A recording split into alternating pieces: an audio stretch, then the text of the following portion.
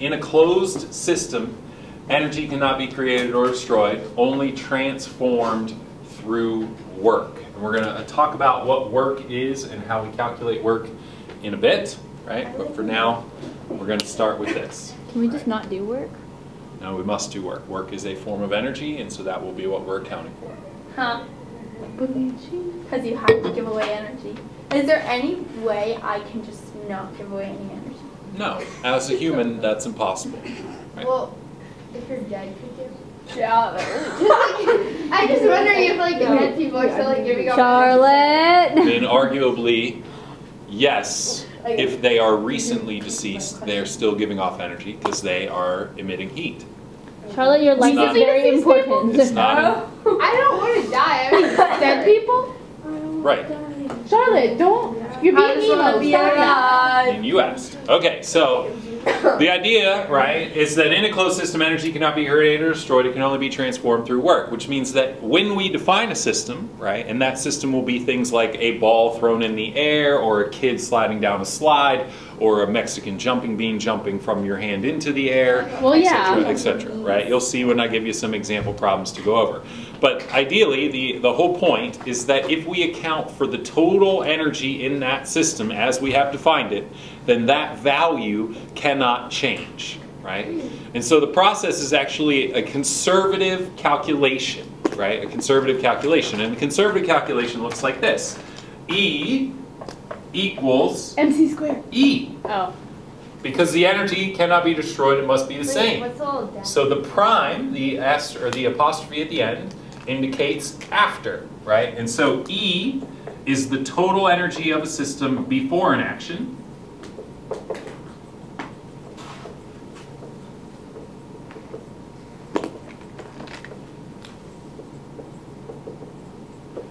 And E prime, right, using math terminology for the asterisk afterward, or the apostrophe afterwards, is the total energy of a system after an action.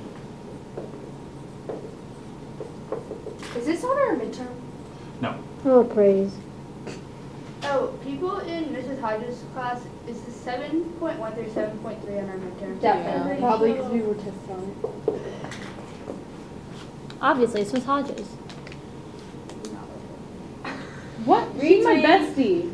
Alright. Guys, this is being recorded. So generally what that means It is? is that after the total amount of energy before versus the total amount of energy afterwards is a conservative value, right? And so all that we're going to be looking at is that it's going to change forms, right? It's going to change forms, transforming, right? Obviously, that's what that word means. Yes? If they are equal, then why do they have different definitions? That might be a stupid question. Well, it's not so much that they have different definitions, it's that we're looking at them before or after an action. For example, dropping something or throwing something, or one action that we're going to see a lot in terms of elasticity is letting go. This has a set amount of energy, and then this has a set amount of energy. And those two sets are the same, but the action that happens changes it from one form of energy to another form of energy. Right? And so that's really what these problems are, and that's really what the process is all about, is just identifying the forms. But the basic rule, the law, is just E equals E prime. Right? And so from there, it's a matter of just saying that what we want to do, the basic process that we want to do, is start with the law, E equals E prime. Right? And then what you're going to do in terms of stages is you're going to identify all the types. Is there a certain amount of types of energy? Yes. For our purposes, we're going to be working at first with 4 different types. And we're going to go over those in just a minute, right? So I want the general process of what we're doing first, and then I'll show you the specific details. Yes? Types of what? Types of energy. Right? The various forms of energy that it can transition through, right? Yesterday I showed you with the spring, we're talking about things like motion, spring elastic energy, gravitational energy, and the other one will be work. Other examples include chemical energy, nuclear energy, solar power, etc. And for each, you mean the before and the after? Exactly. Okay. Yes. What is energy measured in? Yes, we're going to get to that. Excellent. Yeah. Excellent question. I'm going to list that here in just a minute. The answer is joules. Joules, as in a person, scientist's name. Right? Not like Last a name. Stop thinking. You're Not Joule, the yodeler. Right? What's a yodeler? For people that have not been here. Oh, I'm sorry, y'all. Hello, people that have not been here. I miss you. What? So you're going to identify all the types, right, for each, right? And then what you're going to do is list them all, right?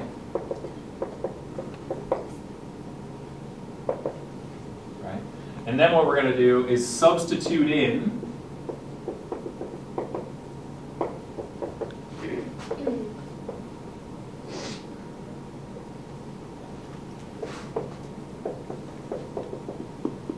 formula, right? The way to calculate the amount of energy for the various forms, which is what we'll go over in a moment, and then solve for what's missing.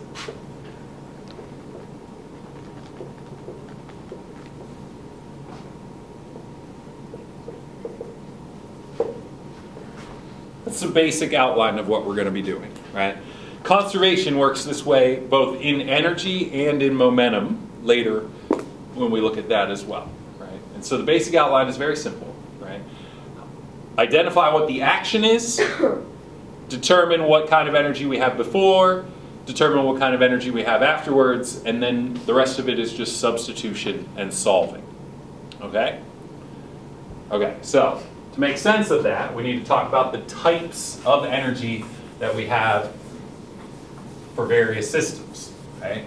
Right, energy can never be created or destroyed, but what can happen is that we can transfer energy into a system and we can transfer energy out of a system. So part of the way that we're going to see a change in energy, right, is to have an interaction through work. And so that's the first thing. Work is the transformational form of energy. Wait. Where, No. I can see you. What do I mean by transformational form of energy? I mean the energy that changes the energy inside a system, right? And so oftentimes work is going to be moving energy into the closed system or taking energy out of the closed system. Wait, so work is Energy. Is that like a different word than the actual word work? No, I'm Stuart. just confused on like what this is like. So I would say it's the same word with a new definition, right? Okay, so If like, you think about work, right, Isn't that a and I think about it more like working out, right? Not work where you have to go to work and just sit and do whatever it is that you're doing. I'm thinking more about working out. When you work out, you lift weights, right? And so essentially you make them move, right? And before that, they were not moving.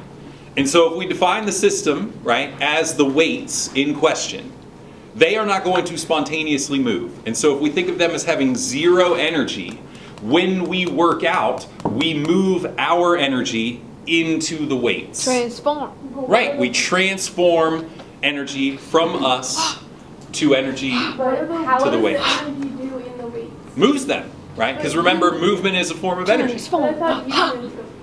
Right, but they're not moving without you. And that's really important, right? They have to move because of you interacting with them. They don't move spontaneously. Newton's first law.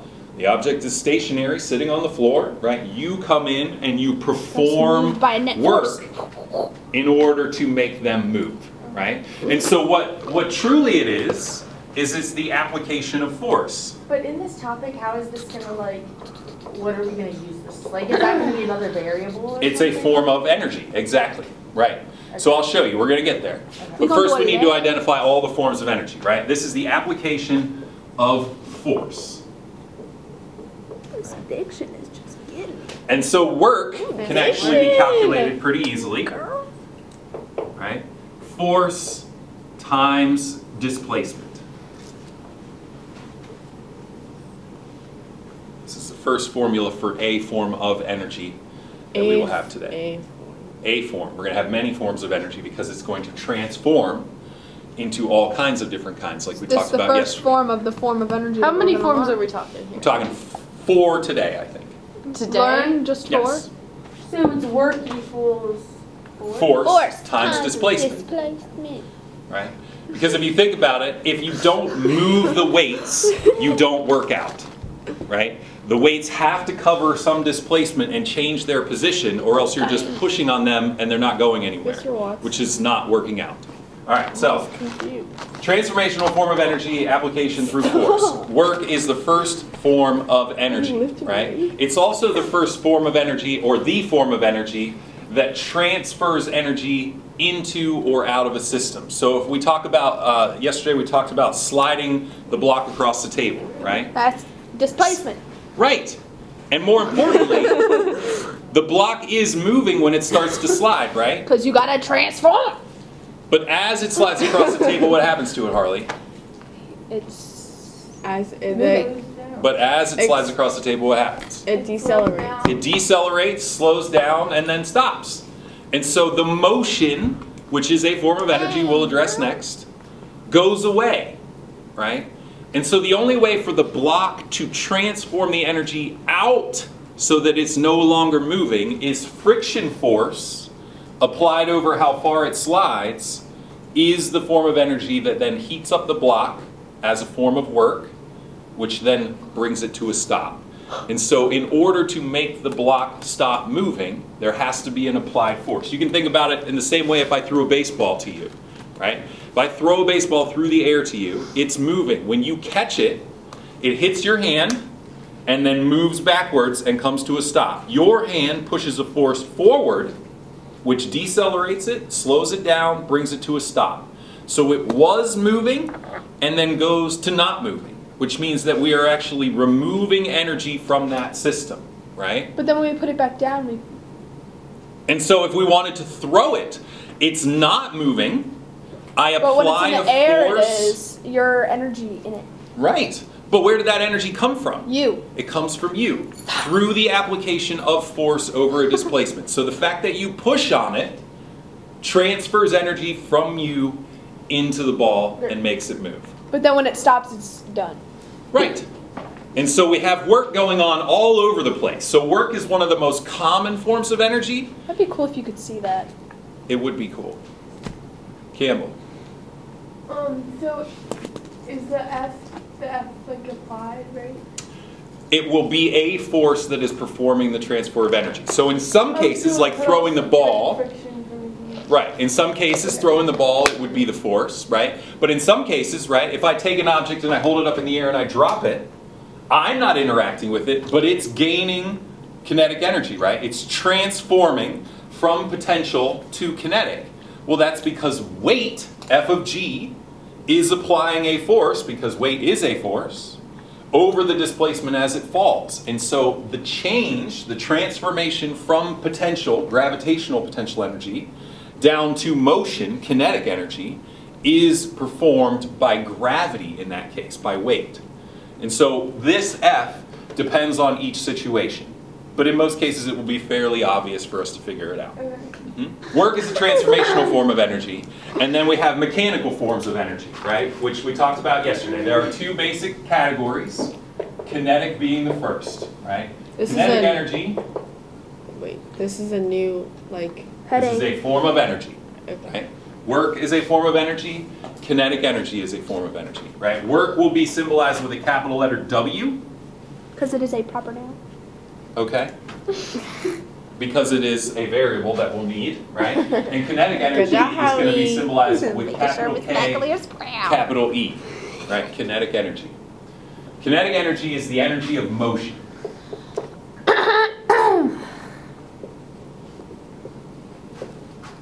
Anything moving. KE is the variable. KE is the variable, yes, exactly. Kinetic energy is the energy of motion. Anything moving is therefore defined to have kinetic energy. Like a ball dropped. Like a ball dropped, Ball or one rolled. thrown, Like or me one walking. kicked. You walking. All of those things, yes. Right? And so each one of those things has an amount of energy because it is moving, right? What's interesting about this is that the direction does not matter.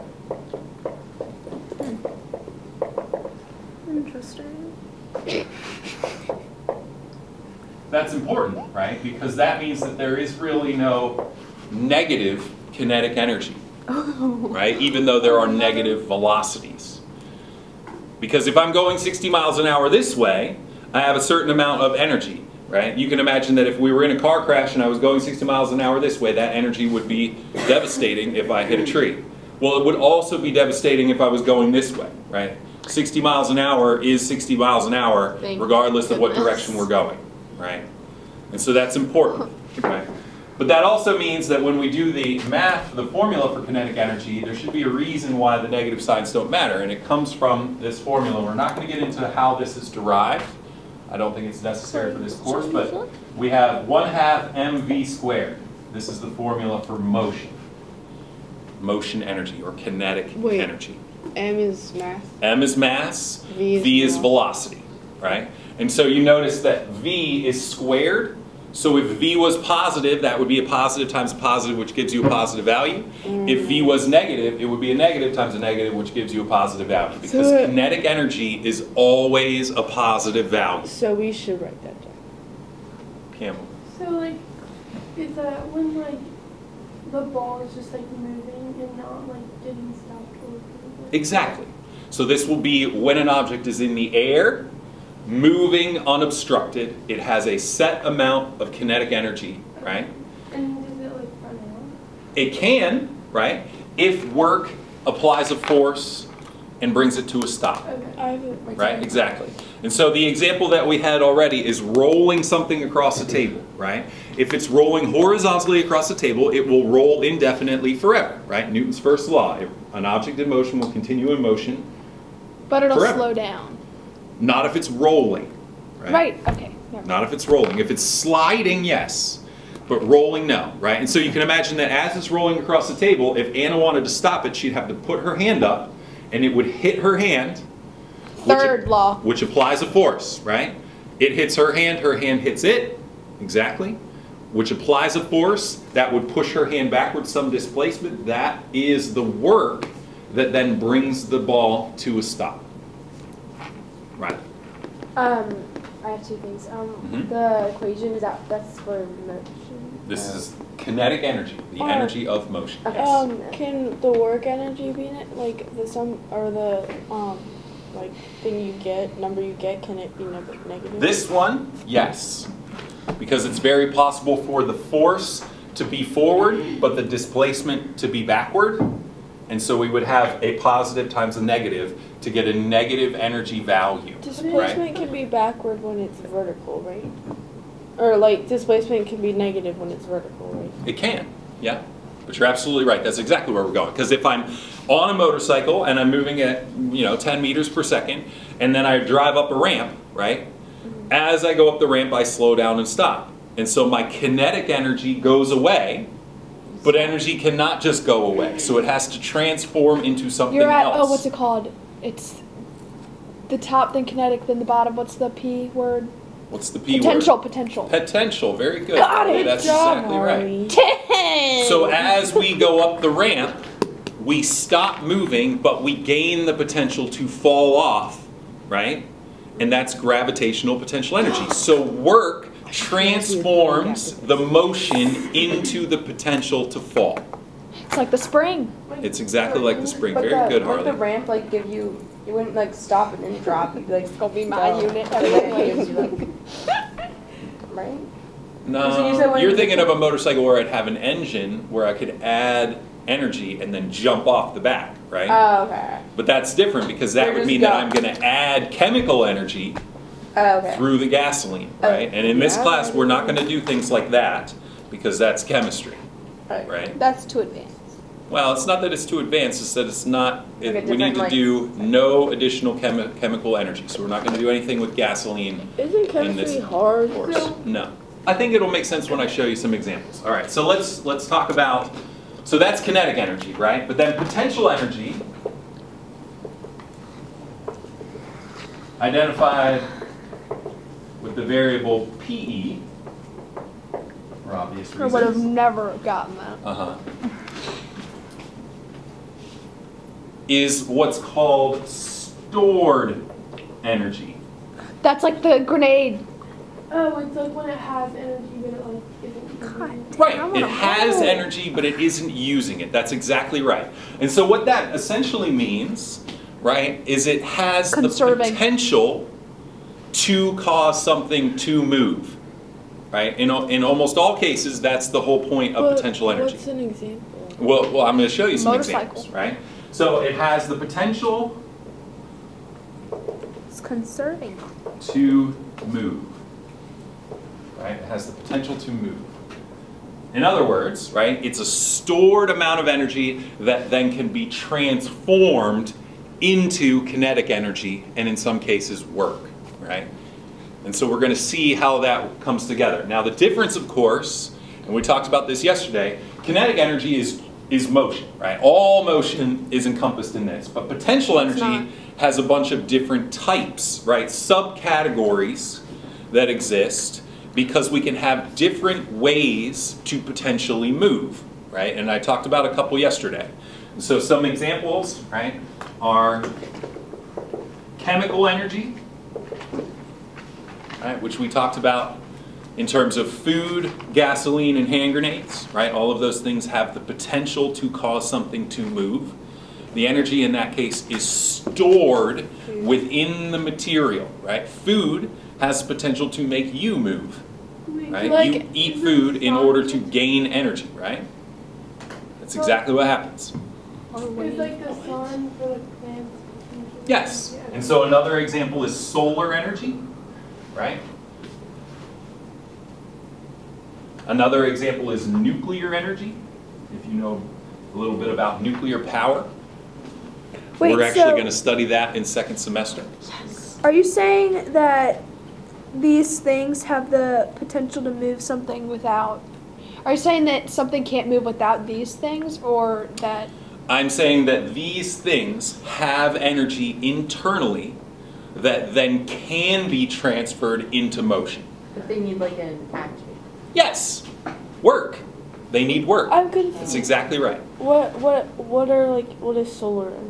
Solar energy is energy from the sun. Is Like that solar panels. How does that make? Oh my god, I was just about to say that. Like the thing you made it No, people don't have to move. It's the We don't have time to get into how solar energy works, but nevertheless, right, these are all examples of stored energy that you may or may not have heard of. But they're also a little bit beyond the scope of what we're talking about now. So some basic ones that we're going to use, right?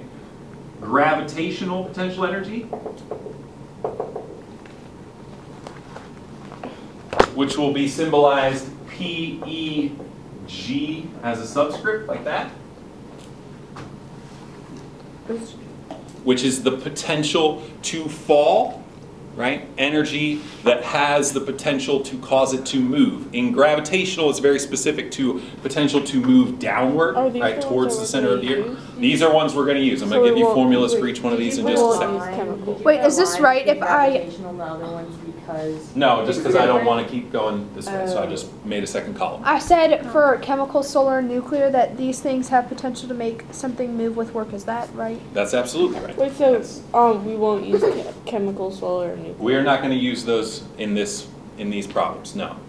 We're going to use more fundamentals. So gravitational is one. The other one I showed you yesterday, Harley talked about, is the spring, right? We call that elastic energy or potential energy due to elasticity, right?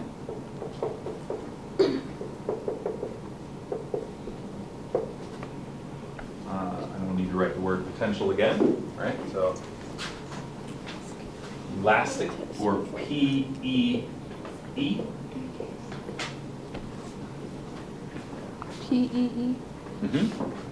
Potential Could it energy be PE due. squared? I'm thinking subscript. Oh. Right, subscript. So potential energy, and then a subcategory of that is elasticity. Right. Could that be the popper thing we had? That's exactly what that was. Yes. Perfect. The spring and the little pink popper, right, that you fold inside out. So anything rubber, anything elastic, springs, elastic bands, rubber bands, So like right? when you stretch a rubber band. Exactly, right? And so those two are where I want to start today, because we've got potential energy due to elasticity, potential energy due to gravity, kinetic energy, and work. Those are our four forms, right? Wait, gravity is a dropping something?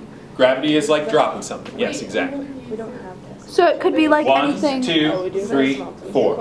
Could elastic potential energy be anything like flexible? Anything flexible, yes. In fact, nearly almost all materials are flexible to some degree. Are we? So it can be just even the littlest. Yes, right? My favorite example is paper, because we don't think of paper as being elastic. But if I bend it and then I let go, it goes back, which proves that it's elastic, right? Anything that can be moved that then returns to its original shape is elastic. Does it have to be forced Oh, I to learned return about to that its last original week. state Could we be to count? elastic? Or No, it does it naturally, because that force comes from within. That's why it's stored potential energy. Right, exactly. Good. Now, the thing is, we need some formulas for those. Hey, good. It's gonna be a good unit. No, no, So we no, have 4 of them, but there's 2 gravitational and elastic. Right. Should I make a beat? So those two we need to identify a little bit more specifically. Wait, right? Mr. Watson, like, Yes. I don't, why particularly are we doing this? Like, I'm sorry, Audrey, I can't hear you. like, why are we, like, learning about these types of energy? Like, I'll show what are we you. gonna use? I'll show you. I'll show you. I'm almost there. I'm Gravitational sorry, potential I'm energy, ready. EEG. without bending my Is this in, never mind. This is the potential to fall due to. Is this like a Wait. subtopic for potential energy? I'm just defining that more specifically. Yes. No, I know. Right. That's not. Weight, right? Remember, is the force due to gravity. Oops, sorry, not P. Weight, remember, is F of G. And so this is the potential to fall due to the force of gravity, right? Gravitational potential energy. So gravitational potential energy, right, is the potential to fall due to weight. And so if we think of an object being in the air, right, and we look at the free body diagram, we know that it has weight, F of G, acting downward. So we have gravitational. Yes, right? Almost, yes, yes. And so then it has the potential to fall down, right? However high up it was. H, height. Wouldn't this just be It would be dy, dy? But right? So you can call it dy. We like to think of it as height because I'll show you why in just a second. Potential energy to fall is dependent on the vertical displacement, which we call dy, and we're also calling height. And I'll show you why that's important in just a second. But if you think about this, the force applied over the displacement, gravity does the work to transform the potential energy I have due to gravity into motion. Because when it gets down here, right before it hits the ground, it's moving, right? And so if we expand that out and we think about it, potential energy due to gravity is going to be the force of gravity times the height. And then we're just going to go ahead and expand this because we know what the formula for F of G is, right? What's the formula for F of G, Stuart? You nodded. FG equals mg. Is that what you were going to say? Yes. Good job. PEG is mass times gravity, and then we're going to add in the height. H. Oh, I actually knew that. I just had to think about it harder because I knew that FG meant weight. That's why I called on you. I believe in you. I was ahead of her now. So, is that only one thing so I can free fall? Like, Yes. okay. Right? It only, well, no. It applies that potential energy due to gravity applies because it is some height off the ground. Okay. And so it has the potential to fall. Oh, so like Wait, isn't that just Right. negative 9? Wait, Huh? G. G is 9.8. Negative 9.8? Well, remember, It's positive both ways for potential. But I thought it was always. remember that energy is not a vector, right? And so the direction does not matter. So in this case, we're just going to say that this is Oh. absolute value of 9.8. Wait, is that Because the equation? amount of energy that it has to be a positive value in this case. Okay. Good. All right? So potential energy always has to be positive too. Yes. Okay. Yes. All right, so the reason why I want to make sure we think of it as height is if we take this object, right, and it starts on the ground, and then we roll it up an incline like this, Inclined plane. right? when it gets to here, we're going to say that it has a certain amount of potential energy due to gravity. Yes? Because it is a certain height off the ground. What you need to be careful of, though, is that this distance is not the height. Right? Exactly. It's this distance is the height. But it's so good. Because that's how high it would be measured That's from length. the ground. Wait, is that the same No, no, ball? This is length. Very good, Harley. Wait. This would be the length that it moves. This is the height that it moves. So if we define PEG, Fire. Wait, Sorry, is what this way the is the same ball? ball as the other one? Oh my this is A ball. I started at the bottom and moved up the hill. Not gonna last long. Right. All I'm saying, Stuart, is that be careful when you're doing the potential energy due to gravity, because in some of the problems it will tell you that the hill is a length, right? That does not determine the energy. What determines the energy is how high off the ground it goes. But it's so good. I'll make Right. a song about that. High and Well, it's not going to fall down through the hill, which is why it's potential. Oh, it has the energy. It has the You go. potential to fall, right? If I end the cliff and I walk off the cliff, then when I fall, that potential energy turns into falling. You're absolutely right. But what I want to, the reason why I want to explain that, and this is important, and it's helpful if you think about hiking, right? If I were to hike along this hill, it would be harder than hiking along a hill that would be like this, right? Because it's steep, because of the height of the hill. Because of the steepness, that's exactly right. And so you can imagine that the steeper it is, the more energy I am transferring into the object because I'm going higher. So like the And so it's important to recognize that if I just travel farther, I don't necessarily get more energy, right? If I walk horizontally, I don't gain any gravitational potential energy because I haven't gotten any higher. But Right. when when I hike, I generally hike in a diagonal direction in order to accomplish getting higher, right? And so potential energy due to gravity is mgh, right? So that's that. And then the last one is elastic energy. There. Or PEE. God, Sophia. It's hilarious.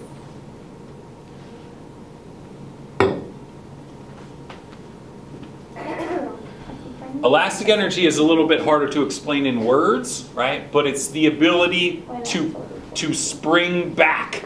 This is also under potential, right? Yes. No. Thus the PE.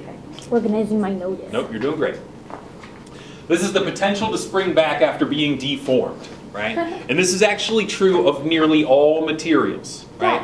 Any material is elastic because it has a natural state, and then if I deform it, because it is elastic, it's now applying a force. And so if that force acts over the displacement with which I have stretched it out, it will pull it back and cause it to change forms. And so this is a stored form of energy. Is it going through work? It is, right? That's exactly right. Because if it's sitting here stationary, I have to apply a force in order to stretch it out. So I actively engage with it by applying work. It now has that energy stored as elastic potential energy.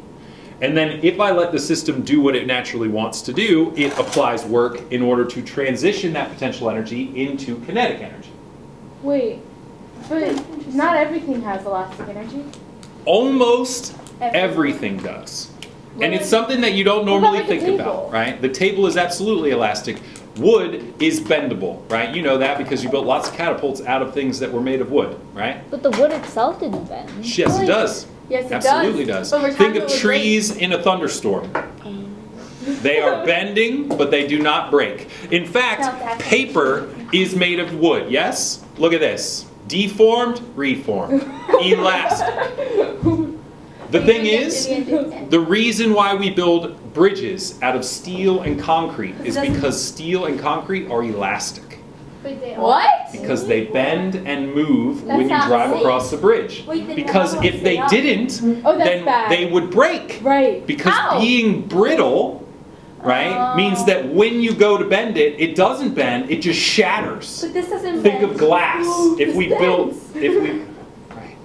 if we build a bridge out of glass, just too much force wouldn't just bend it and deform it a little bit like it does on a normal bridge, it would cause the whole thing to shatter. There were many, many accidents back when wrought iron was used to make bridges for trains, because wrought iron is very brittle. And so the invention of steel, which is an alloy of iron mixed with some other materials. Wait, steel isn't just like a thing? No, Oh, I thought that. that's totally fair. The ore dug out of the ground is iron, right? And iron by itself is relatively brittle, right? So we mix a few things with it in order to create an alloy that is much more flexible. And what's amazing to think about is concrete is the same way. And that's something that a lot of people don't recognize. The reason why we build bridges and buildings out of concrete is because concrete is flexible, right? It doesn't seem that flexible. It doesn't seem that But flexible. if I Because tried to here's go the thread thing. that, and then it's like if you ran into the wall, it would not just bend backwards. Agreed. I mean, but the reason there is because the building strong. is very strong. But it is also flexible. And that's really important, because if it wasn't, it would not react well under strain. and over time, Under stress, yes. and then exactly. it commits more. All right, so elastic energy is the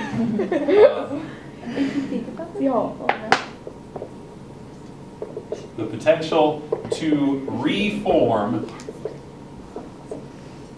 after being deformed. Is this the last thing? Yep. I'm at the bottom. Sorry, I ran out of room there and screwed up the word deformed. But this is all based on something that you're mostly familiar with, which is elasticity. Elasticity is given the variable k lowercase, right? K Why isn't there lowercase, an E? Like a lowercase e, because E is the... because E is energy. Wait, but that's you said E and it messed me up. I know. Elasticity is the ability of a material to bend based on its material characteristics. So all materials have some level of elasticity. There are some that have very, very low levels of elasticity, like glass is a great example. But glass itself is bendable, right? You can take a piece of glass and bend it ever so slightly. But I have to get it really hot and then you can Now, if we heat it up, then we're That's actually liquid. changing it into a liquid. That's different. I'm talking about solids. Yes. So what's the difference between elastic and elasticity? No, very little. This is just the formation of elastic energy, whereas this is the material characteristic that makes that possible. So what I'm saying is PE elastic is calculated by 1/2 times K, the elasticity, times x squared, where x squared is the displacement that I stretch it out or compress it. X is the displacement from its original form. Yeah. Why? So wouldn't it just be D? It could be, yes. What is X? D is an acceptable variable also. Instead of Generally, what? it is utilized as X. It's just standardization, yes. So you would be given like elasticity. Exactly. But would it just be a number or would it have an actual like Newton or something? Yes, it has a unit, right? Newtons per meter. It's essentially the amount of force it can apply over a displacement, right? And that should make sense because that's how elastic it is. If I stretch it out further, it applies more force, right? And so each one of these is a form of energy, right? And then the units of energy, which is true for all of these, is called joules, Joules, or capital J. So that's the general idea,